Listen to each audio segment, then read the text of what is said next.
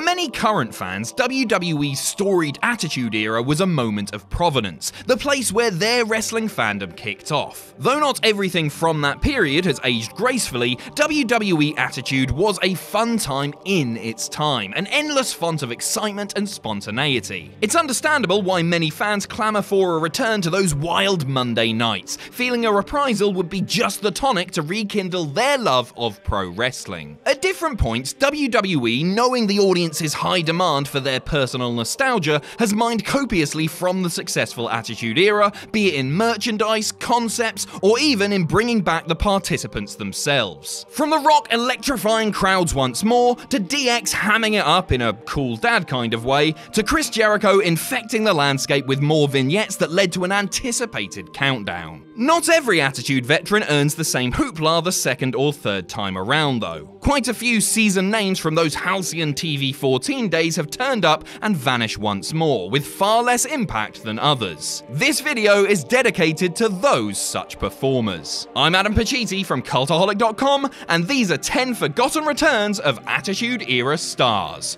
Join us. Number 10, D'Lo Brown. In his day, the head-shaking, trash-talking D'Lo seemed to be a star on the rise, a heavyweight grappler with impressive agility and an infectious physical charisma that made him unique among an eclectic peer group. He'd previously held European and Intercontinental gold, so there was certainly a reasonable amount of faith in Brown as a featured player. His time with WWE sadly fell off track around the turn of the millennium, with both the Lowdown tag team and the tutelage of Theodore Long failing to restore his former glory. In the summer of 2008, more than 5 years after leaving the company, Brown returned to WWE on an episode of Raw, defeating Santino Marella. After that, however, Brown only wrestled in a handful of TV bouts, losing to the likes of Marella and Mike Knox. For the remainder of the year, Brown served to put over others on house shows before getting released by the company at the onset of 2009, ending a 6-month resurgence. By the time D'Lo was released, his use was so minimal that most forgotten he'd even come back. Number 9, Gangrel. He may never have captured gold in WWE, but Gangrel had something even better than championship glory. A positively badass entrance in which he rose up from the fiery catacombs of hell itself amid ominous backmask-filled theme music. Admit it, whenever you created yourself on whatever WWE game you owned 2 decades ago, you gave yourself Gangrel's entrance, didn't you? I know I did. Certainly, a man like Gangrel left his mark on the business, not to mention a few necks along the way. It's those indelible memories that gave Gangrel a second chance in the mid-2000s, though it wasn't like most of us got to see it. After a one-off on SmackDown in 2004 that called back to his time as a ministry henchman, Gangrel was signed to WWE Developmental the following year, appearing in a few matches before disappearing once more. In 2006, Gangrel was signed yet again with the intent of putting him with Kevin Thorne and Ariel on ECW. He once again tooled around in developmental, save for a house show match with none other than CM Punk, before getting magnesium staked by John Laurinaitis in early 2007. Number 8, Grandmaster Sexay. 20 years ago, we witnessed an unlikely revelation. 2 House of Pain wannabes and a 400-pound Samoan in a thong line dancing together, and the crowd going mad for all of it. Too Cool and Rikishi found the pulse of the ticket-buying wrestling fan, ones who clapped encouragingly whenever the magic sunglasses were placed on Rikishi's face. The party was over by 2001, compounded by Sexay, aka Jerry Lawler's son Brian, getting fired from WWE for trying to bring drugs over the border into Canada. 3 years later, there seemed to be a shot at redemption. In the spring of 2004, in one of Jim Ross's final acts as the head of talent relations, Grandmaster Sexay was brought back to WWE and placed on the Raw brand. He floundered as a singles act, losing to fellow stars of the now bygone era in Kane and Christian prior to being released after just 1 month. Coincidentally, over on SmackDown at the time, Rikishi and Scotty 2 Hotty reigned as tag team champions. It took nearly another decade before the trio was reunited inside a WWE ring. Number 7, Test. Defeating Shane McMahon in a sleeper of a brawl at the 1999 SummerSlam marked the high point of Test's wrestling career. For the 3 months that followed, he enjoyed a spot near the top of the company hierarchy as Stephanie McMahon's fiancé, only for everything to unravel, as is often the case for many, at the end of the wedding. 5 years and much mid-card occupancy later, Test was let go from WWE while mending at home following major neck surgery. Though he offered blistering criticisms of WWE in the year and a half that followed for both the circumstances of his firing and their use of Eddie Guerrero's name after his death, Test re-signed with the company in the spring of 2006. That summer, he resurfaced on the ECW brand and was positioned as precisely the sort of muscle-bound sports entertainer that the extreme faithful would root against. Though Test was highly visible in this time, said time was short, as he disappeared from WWE shortly after the 2007 Royal Rumble. Less than a year after signing a deal to come back, the 31-year-old was let go shortly after he was reportedly suspended for a wellness violation.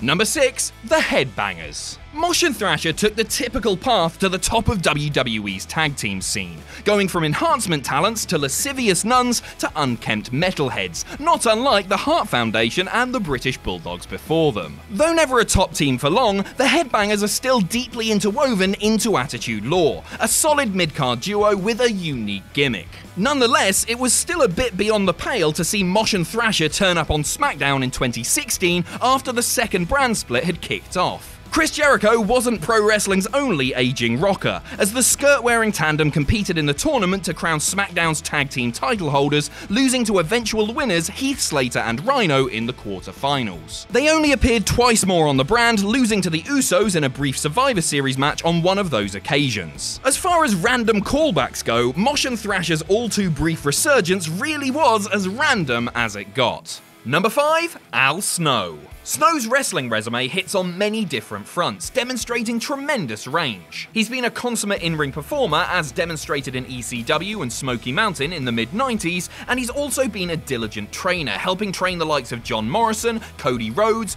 Ryback, Adam Cole, and others, in addition to the Tough Enough hopefuls. But for many fans, Snow is best remembered as the clown prince of WWE's hardcore division, arguing with a mannequin head and dispensing unhinged wackiness on the reg, and that's certainly not a bad way to make a living. By the spring of 2003, Snow was phased down as a full-time wrestler on the Raw brand, focusing mainly on training, commentary, and the occasional outside indie booking.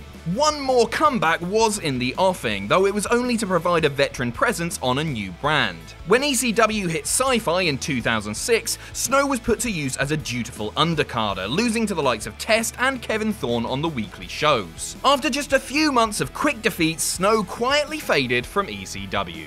Number 4. The Blue Meanie. We here at Cultaholic take time to read the comment sections on these videos, so don't worry. We haven't forgotten that Blue Meanie and JBL had a bloody skirmish at ECW One Night Stand, as some of you have been apt to remind us. Yes, JBL going way over the line in busting up the Blue Guy is disturbingly memorable, and it hasn't escaped us either, but what's sometimes forgotten is that the scuffle wasn't Meanie's only WWE appearance that summer. 6 years after he served both the Job Squad and Goldust on WWE programming, and not long after One Night Stand, Meanie actually signed a short-term deal to come back to WWE. He wound up defeating JBL in a no DQ match on an episode of SmackDown thanks to interference from both the Blue World Order and Batista. His final appearance came at the Great American Bash that July, where he, Big Stevie Cool, and Hollywood Nova lost to 3 other ECW alums in the Mexicals. Hopefully, whatever blows he landed on JBL made it worthwhile. Number 3. Henry Godwinn.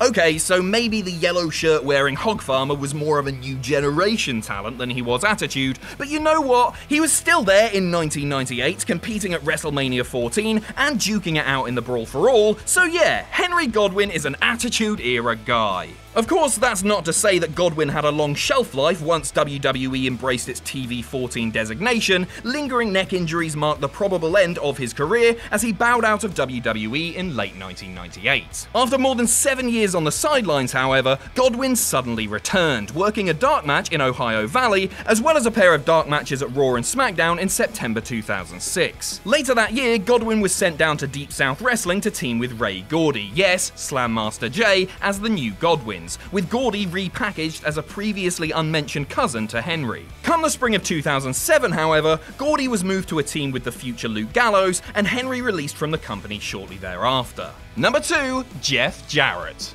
Granted, Jarrett's return was only 1 year ago, but it feels like it's been an absolute eternity, doesn't it? When Jarrett left WWE 20 years ago under highly contentious circumstances, it was assumed that hell would freeze over and Tout would become a viable social media product before Double J ended up smashing guitars inside a WWE ring once more. Lo and behold, the identifier of those who slap nuts went into the Hall of Fame in 2018 and eventually returned to the Stamford fold as a producer. But for as long as that gap felt between the Good Housekeeping send-off and the Hatchet burial, it feels like even longer has passed since Jarrett's mini-feud with Elias, which began at the 2019 Royal Rumble. To the strains of familiar low-key country music, Jarrett strutted out once more, not only as a surprise Rumble entrant, but to wrestle Elias the following week on Raw, complete with Road Dogg seconding Jarrett yet again. Given all that's happened in wrestling in 2019, Jarrett's return has almost entirely been overshadowed, but that's just life in the fast-moving digital and social age we live in. Number 1. Goldust. Dustin Rhodes was not unlike Marty Jannetty in that he may have called WWE home for many cumulative days, but said days are spread over various tenures, coming and going with a bit of frequency. As far as his Attitude iconography goes, Goldust was Attitude before Attitude, pushing boundaries with his sexually charged mannerisms and mind games, stepping out of Father Dusty's shadow in a way that few would have accurately forecasted. After leaving WWE in 1999, depending on how you sort out his future tenures, he came back 4 times in all. His 2002 and 2013 revivals were memorable, and his turn of the decade run, complete with Oksana Wedding, a little bit less so. What qualifies him for this video, however, is his 2005 return, beginning with him acting as hired muscle for Jonathan Coachman in a brief feud with Batista. Wait, that happened? Sure did, as did a shift in the 2006 Royal Rumble match, and regular appearances on the long downgraded Sunday Night Heat, facing the likes of Rob Conway and Gene Snitsky. Goldust has had his share of enjoyable Fountain of Youth runs, but this here was not one of them.